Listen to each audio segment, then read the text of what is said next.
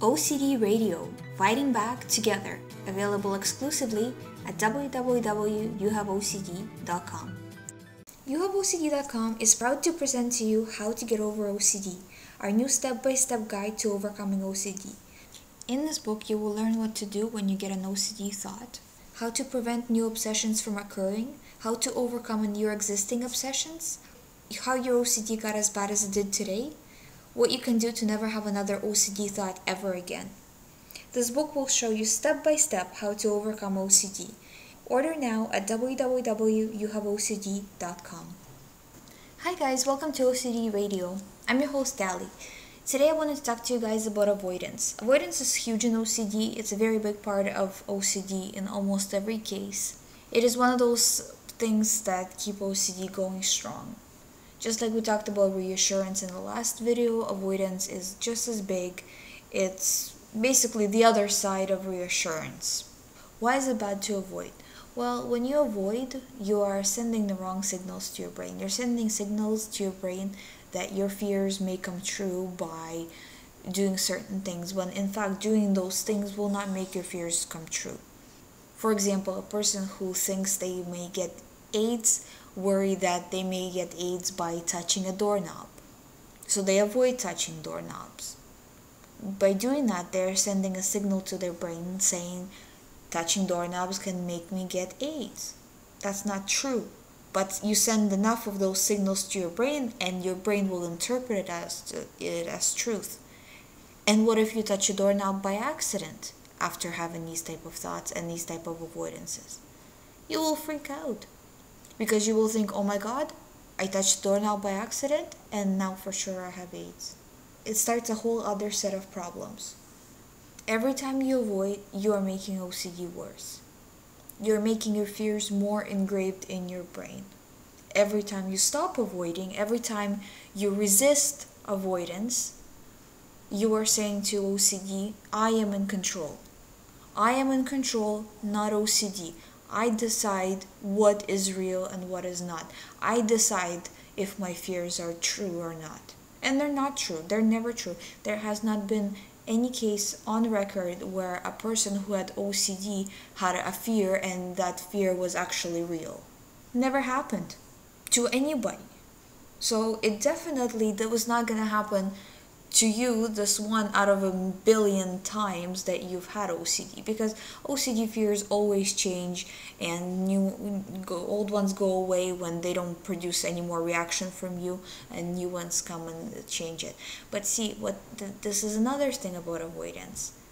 You will avoid everything from the old fears and the new fears. So pretty soon you will be like, that movie The Aviator, where, in the beginning he was fine and he was more or less functional, and then he was getting worse and worse until he's, at the end of the movie stuck in that one room because of all the avoidance. You cannot let yourself get to that point. I am talking, not as some sort of a guru or teacher. I'm talking from personal experience. I got to a point in my life with OCD where I was afraid to leave my house.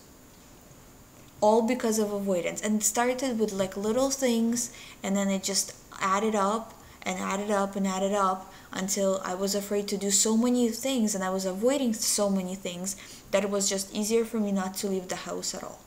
So I would just stay at home. How do you get out of avoidance? How do you stop avoidance? For me, the way I stopped it was slowly, starting with things that are less scary to me. I would just, stop avoiding those some of the time, not all of the time. Some of the time I would avoid when I felt, exceptionally weak or, like not in the mood to really deal with the aftermath of not avoiding.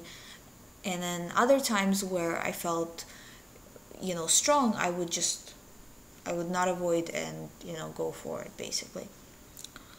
The other thing is you have to remember that once you stop avoiding, your brain will basically freak out because things that you have been avoiding for so long are going to be like, oh my god, you have now just done, something that will cause you whatever your fears are.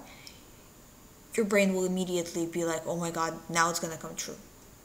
You have to remember to trust yourself.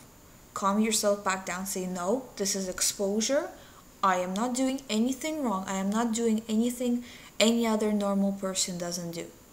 For example, for me, going outside was huge. So, I told myself, I'm like, you know what? Other people go outside. I can do it too. And then, I went to, because for me it was being around people that was triggering my OCD, especially large crowds. So I started slow. I walked down the street. Then, I progressed to like a store, and then a bigger store, and then the mall, and then, like grocery stores. So you progress. It's not like, tomorrow you stop all avoidance. No, it's not good, and it's not really a good therapeutic approach, I find, because yeah, it's, they show it on TV, and, in those shows like Obsessed and the OCD project, but the reality is you have to go slow, because you're just gonna freak out. And especially if you have a full-time job, or you have kids, or husband, wife, you have responsibilities in your life. Basically, you have other people who depend on you for not just financially, but for love and support, and for you to be there for them. You can't just overwhelm your brain, because what will happen is, if you stop all avoidance at once, you will freak out afterwards. You will have huge anxiety, and everything that you should be caring about in your life will become invisible to you. Basically, you will be in such a stress. You don't want to cause that. You want to push yourself a little bit, but not to the point of that, because it's all great and good on TV, because they're isolated from the real world and real situations.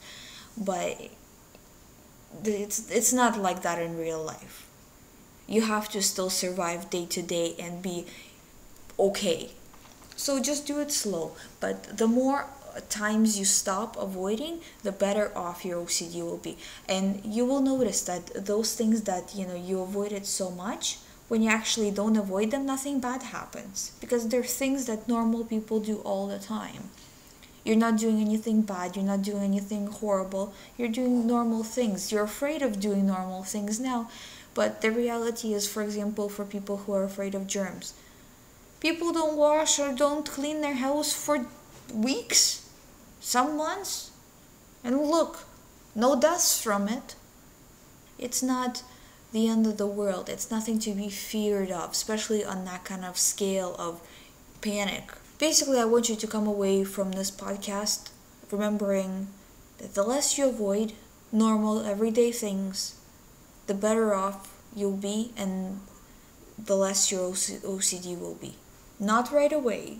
As soon as you stop avoiding, you will feel huge anxiety.